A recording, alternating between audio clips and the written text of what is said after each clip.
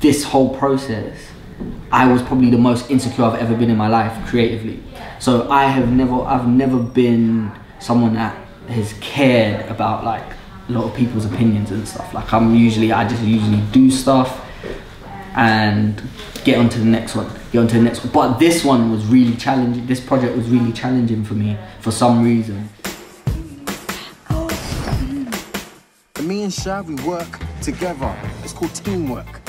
Whoa, whoa, whoa, Shav, what are you doing? I'm watching TV. TV cheating is a big deal for Mark. How do I tell him? Don't say a word. Look, he fell asleep on you.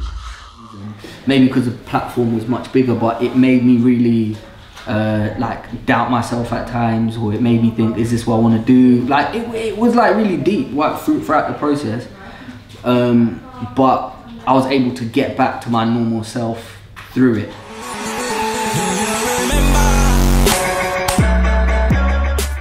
So I started Upshot nearly like 9 years ago.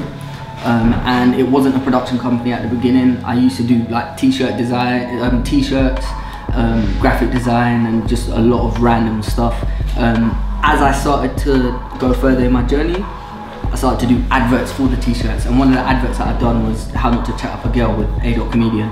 That video went viral, got about 500,000 views, was on World Star Hip Hop, and that's when I realised how powerful film is and how powerful entertainment is.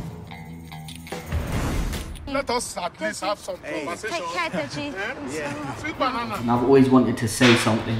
When I was doing graphics and t-shirts, I didn't feel like it had enough purpose in my life, and I feel like entertainment, you can do so many like amazing things through that. So I think that was a moment for me that I would say led me to the path of directing.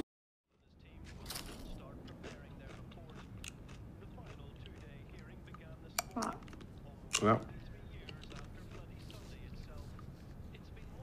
I just think it's so cute. Like you rubbing my feet and like eating with the same hands. No, it's a perfect representation of where we are. I've been in the game for like 6 years, innit? Like probably 7 years, if that. And I started doing theatre, hustling out there, trying to get as much work as I can, just trying to get my name out there, just to be respected for what I did. And it got to a point where I know I needed a show reel to get an agent. So then I started auditioning for loads of web series, loads of online stuff, and that's when I came across Sebastian from Illegal Activity, and that was my first experience of doing a professional short film. And then from there, the hustle just began, and it's just about getting my name out there. My mission was to get my face out there in as many web series as I could. So I can name right now about a good 6 web series I've been in that you've probably never seen. I might not mention it so you don't see it. But yeah, the grind has been real. Like I worked for free when it came to acting for like 3 years, no money. I was not getting paid for nothing.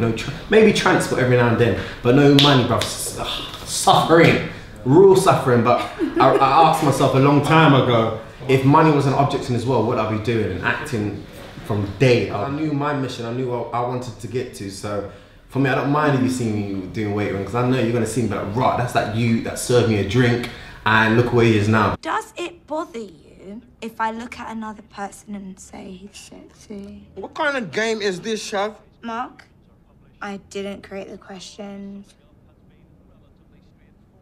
After I left college, I did performing arts. After that, I went looking for part-time drama school, kind of, you know, that had an agency with it. And then I came across Identity drama school, and at the time the school was in Hackney. It was my fuel for a long time, just going with it and not really putting so much like effort into my craft, in terms of going to like, you know, like after I got signed to the agency, I didn't really continue going to the classes. Like I was just on this kind of like loop of just going with it and going to auditions. But what started happening is that I didn't realise that I needed to still work on my craft in the gaps, and that was really, really difficult. Like to be working a survival job and still work on your craft when you're not doing anything creative is really, really hard to maintain, especially to maintain. I think the biggest struggle is self-motivation, like trying to still stay motivated when nothing's happening. I made it really simple on purpose, just to kind of make it easier to shoot. and it just really took me back to like basics and just making a story funny and just focusing on the couple and their chemistry. And we used our own kit, which we've kind of gathered through the years of doing online stuff. We've, you know, invested money in our own kit, and I used that and the sound kit that I have, and I made it by myself. It was just basically me and the two actors filming the show, really.